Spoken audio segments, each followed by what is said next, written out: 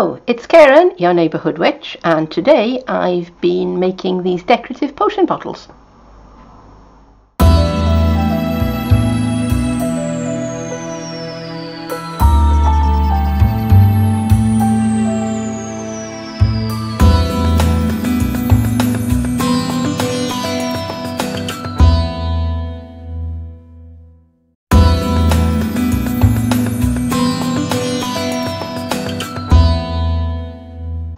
So these little bottles are designed for decorating your witchy space. You could keep small amounts of spell oils in there if you wanted to. I wouldn't keep anything in there that is likely to go off or is needed to be consumed, because they are intended as decorative items. Stay with me, I'll show you how I did them. I'm using miniature spirits bottles, so the kind that you quite often get for Christmas with alcohol in, empty obviously, and I've given them a good washing and scrubbed the labels off, and I'm just cutting away the little metal collar that's around the top of the bottle there. Next I'm going to prepare the surface by roughening it up using my Dremel, and then I'm going to wipe it with alcohol to make sure that it's clean. I'm wearing a mask and eye protection while I'm doing this. So here's a bottle with the surface prepared. If you don't have a Dremel tool or you don't want to go through that, then this step you can skip. I think I would probably put some kind of primer on the surface of the bottle, maybe coat it with some Mod Podge or something like that, just so that it's ready for the next step. And the next step is to give it some texture. So I'm going to be using this heavy-bodied gel. It's matte, and so that it sticks really, really well, I'm going to just clean the surface of my bottle with some alcohol. I'm using methylated spirits because it's easily available in the UK and it is cheap. If where you are rubbing alcohol is easier to obtain, then use that. It's just so that any grease that's on the surface is cleaned off, so that we have the best possible chance of our gel sticking to the surface of the glass. So now I've got a sponge and I'm wearing gloves.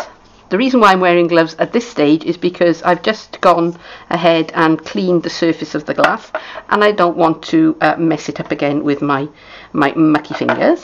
And whoops, come back. And I'm going to hold my glass on a stick, and I'm just going to apply my gel.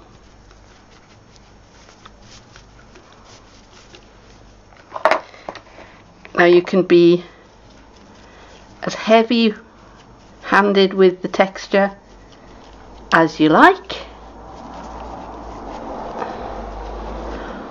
or as light. There's a little bit of something in there that I didn't want, so I'm going to scrape that off.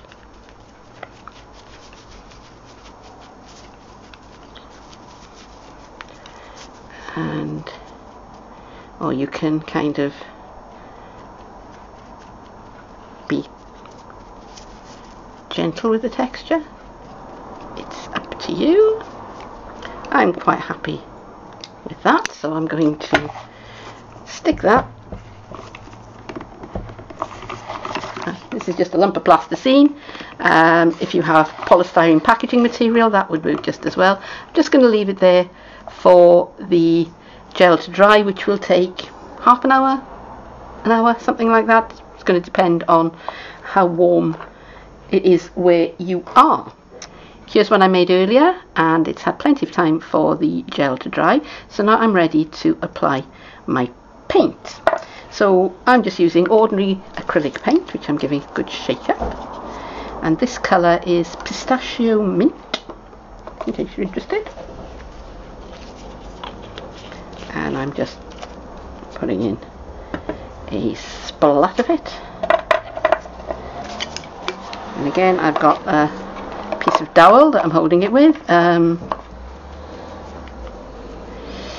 Pencil would work, or you could just hold it with your fingers and get it and get your hands messy. So I'm lightly dabbing that all over, and I'm putting it on with one side and I'm taking some of it off with the other because I don't want it to really be more textured than the texture paste underneath, if I'm making sense to you. When the paint is dry, I'm going to antique it with a bitumen substitute paint. I am wearing gloves and I've got an old sock on one hand, and you'll see why I'm doing that in a minute. So first I gave the bottle a generous coat of paint, and then immediately I'm wiping it off with the sock. This particular paint is water-based. Now, there are solvent-based bitumen substitute paints available. If I was using one of them, then I would have a dish of solvent next to me, and I would be dipping the hand with the sock into the solvent before I try to wipe off the bitumen paint. Once it's dry, then I dry brush it all over to add some highlights. I have a brush with stiff bristles and some warm white paint. I load my brush with a small amount of paint and wipe most of it off, and then I brush all over the surface in every direction. I added a decoration to the front of one of the bottles, and I made this with some air dry clay and a mould that I got from eBay.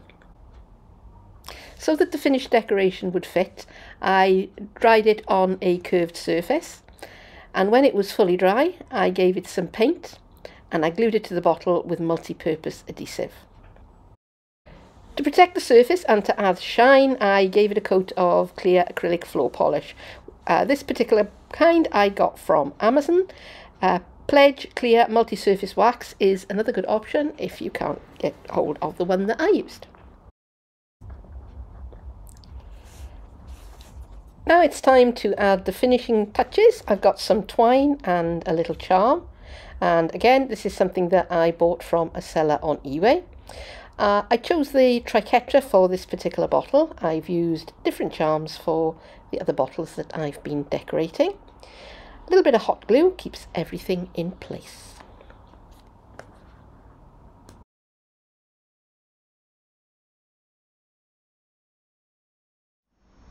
So there they are, my decorated spell bottles. These two are still rather plain, so I'll probably go and design some kind of label and stick them on there just to make them look the part. But that is it for today, so thank you very, very much for staying with me up until now. I hope you've enjoyed it. If you give these a go, don't forget to let me know, will you? I'd be really interested to see how yours turned out. But that is it for now. So once again, merry meet, merry part, and have a blessed day. Bye bye.